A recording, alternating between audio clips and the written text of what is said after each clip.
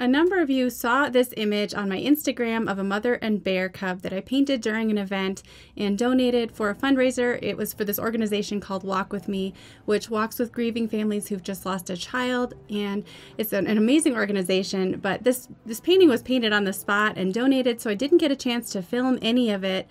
I didn't even get to scan it. But since quite a few of you really loved this image and asked for a tutorial of it, I thought I would go ahead and repaint it. Now, word of warning, anytime you do a repainted version of something, especially if you use a lot of wet and wet, it's never going to look exactly the same as the original. So just be aware of that, and we're just going to see how it goes today.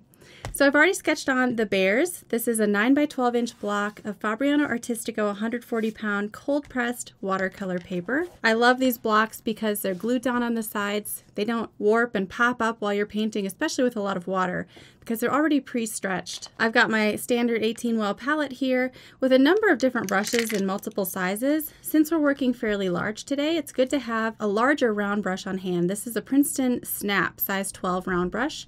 Really nice synthetic brushes. I've just recently discovered these and really like them. And I'll be using my Silver Black Velvet size 8 brush for more of the smaller details, and a size 2 Silver Black Velvet brush for little details like the eyes and nose. And then for some of those washes and fun waves of color around the outer edges, I'm going to be using my 1/2 inch Princeton Neptune flat brush. Make sure you have plenty of paper towel for blotting. I like to have 2 different water jars, one for clean water, one for dirty. And I have my reference image pulled up right in front of me on the computer screen. It's so important to have it so that you can zoom in and out and see those details a little bit closer.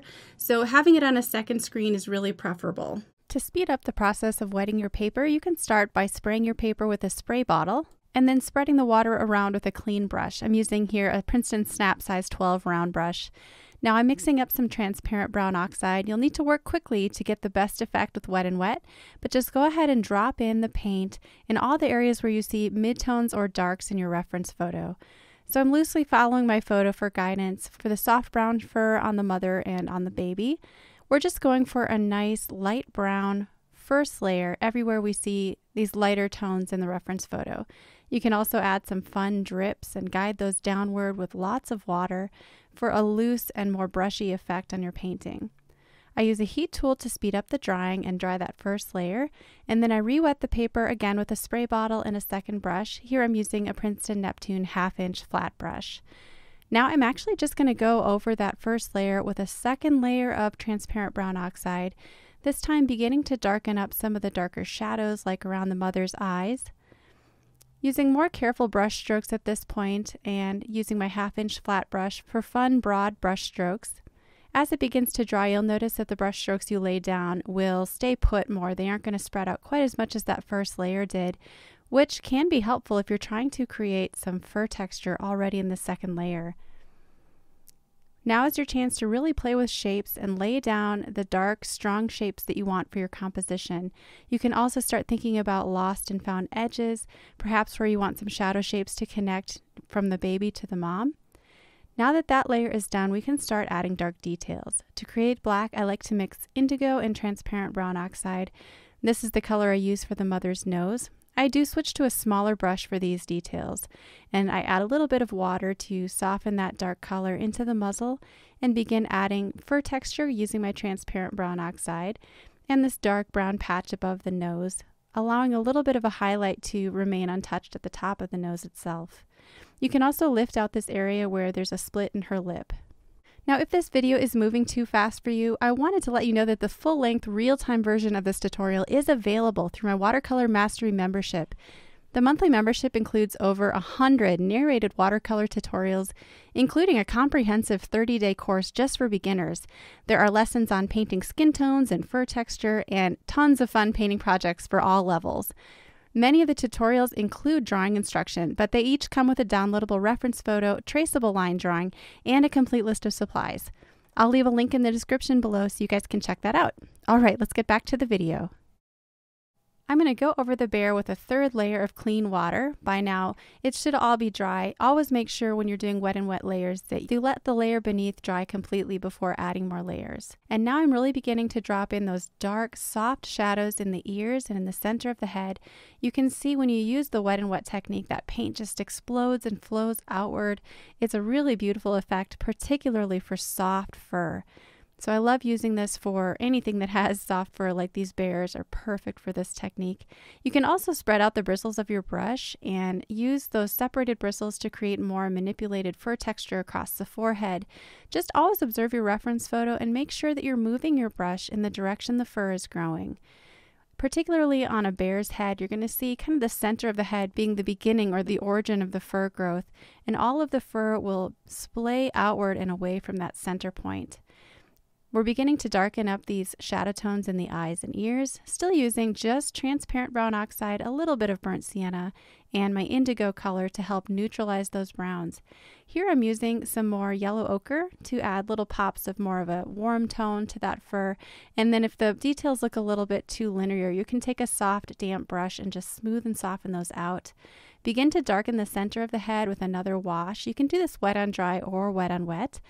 And we're just continuing to increase our values all throughout the mother bear's head. Once you're happy with your initial washes, you can begin adding details. I'm now taking a small size 4 silver black velvet round brush and painting the black details on the baby's head. The baby's face is really the emotional focal point of this composition, and I would say the mother bear's head is more of the compositional focal point since she dominates most of the space. But our eyes are naturally drawn to the baby's face because we see those eye details and the little smiling mouth.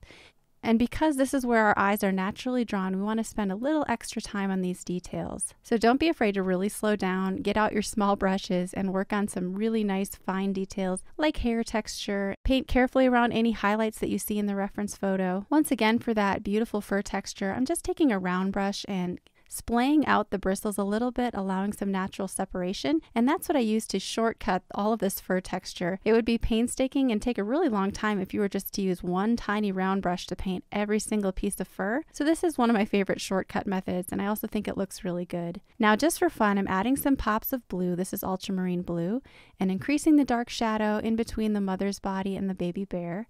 I'm adding some more burnt sienna for more reddish brown tones in the baby bear's face, and soft, gentle, parallel brush strokes for those fur details. Here I'm adding some strong brush strokes with my 1/2-inch flat brush using ultramarine blue, and this is really helping bring the composition together, help the mother and baby feel closer, and also adding some much needed pops of cool color.